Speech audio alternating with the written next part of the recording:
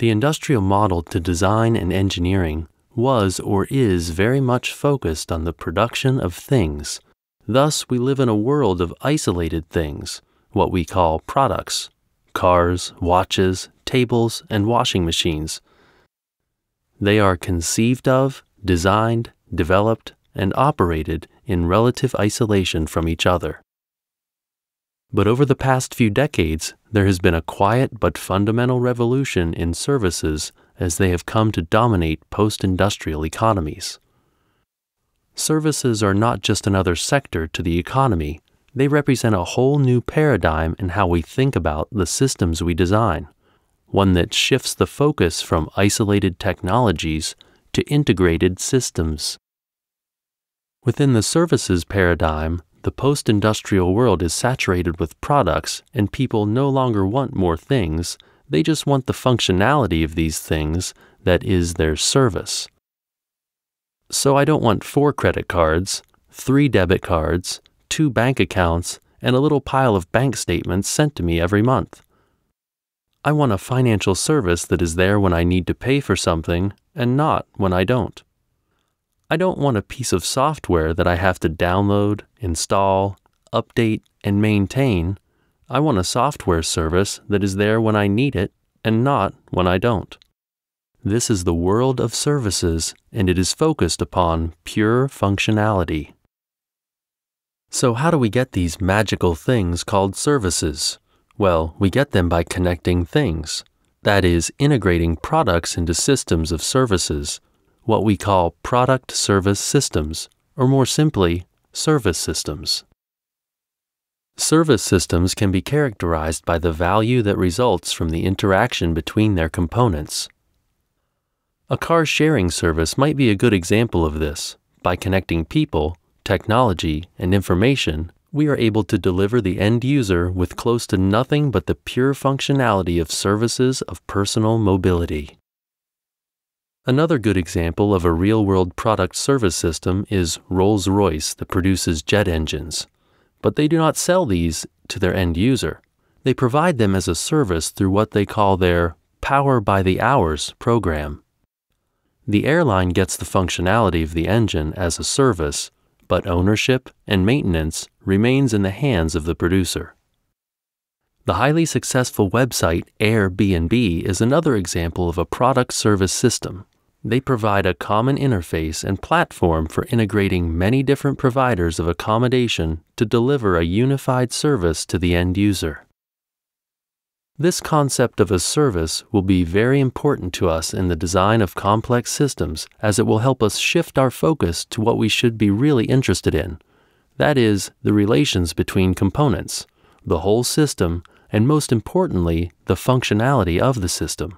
Because at the end of the day, we don't really want things, components, or even systems. What we really want is functionality, pure functionality, and that is what we call a service. By focusing on this end service, we can work backwards to ask, what is the basics we need to deliver this, or what do we need to connect to deliver this functionality? Because most of these things are already out there, we just need to design new configurations, new frameworks for integrating them. Our example of Airbnb is a good one. The components to their system, that is the people who actually provide the accommodation, well, they were already there. Airbnb just created a new platform and interface for connecting these things to delivering an integrated service. This new paradigm of service systems brings with it a new logic that is very different to our traditional product-centric one. So let's take a look at some of the key characteristics to service systems.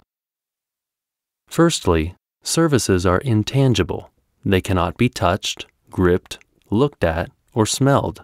Tangibility is an important factor of industrial goods upon which much of our economics is predicated. They can be easily quantified, priced, bought, sold, and owned. Many services only have value in use, meaning the value of the service is often only released when the product is used. Thus, the emphasis shifts from ownership to access. A consequence of this is that defining and measuring the value delivered becomes more complex with the designing of new, more sophisticated business models moving to the forefront. This immaterial nature to services also means the shift towards services represents a powerful way of doing more with less, dematerializing our economies, and is often presented as an important method to achieving sustainability. Secondly, services are focused on the end user. The industrial paradigm is centered around objects, products, and the properties of these things, and thus the end user is shifted to the periphery of this model, mainly having significance as an owner of these things. When we begin to focus on the system's functionality and services, we turn this the other way around. The solution to the end user's problem now becomes the center of this cosmos.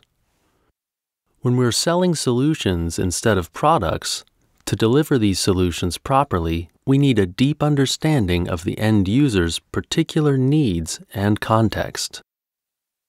Thirdly, continuity of services. Whereas products exist in particular locations within space and are often sold as one-offs, services are more about time. Integrated solutions involve long-term partnerships between customers and producers. For example, Nike sells running shoes. Buying a pair of sports shoes is a once-off purchase of a product. But by creating Nike Plus, a digital coaching service that connects up to a web platform where users can exchange their running performance, they have managed to turn the product into an instance of a prolonged service delivery relationship with their customers that will likely see them coming back to buy shoes in the future simply to continue the service. Lastly, co-creation. In service environments, the customer provides inputs to the service process, and often the customer is present during the service and plays an active role. Hence, value is co-created by the customer and producer. Coupled to this is the fact that end users desire integrated services, and as services become more technologically sophisticated, with firms focusing more on their core capabilities, networks of firms have to cooperate over prolonged periods of time to ensure the design and delivery of these services. As information technology networks our world, the forefront of design challenges becomes the designing of these complex service systems that are able to integrate many diverse components into real-time dynamic networks that wrap around the end user to simplify the complex and deliver them with a seamless service. The key takeaway from this section is to try and change our conception of what we're designing when we talk about the design of complex systems. That is, a change from developing a thing to developing a function or service that provides a solution to a particular end user. We can then ask what resources or what components do I need to integrate into a system in order to deliver this functionality.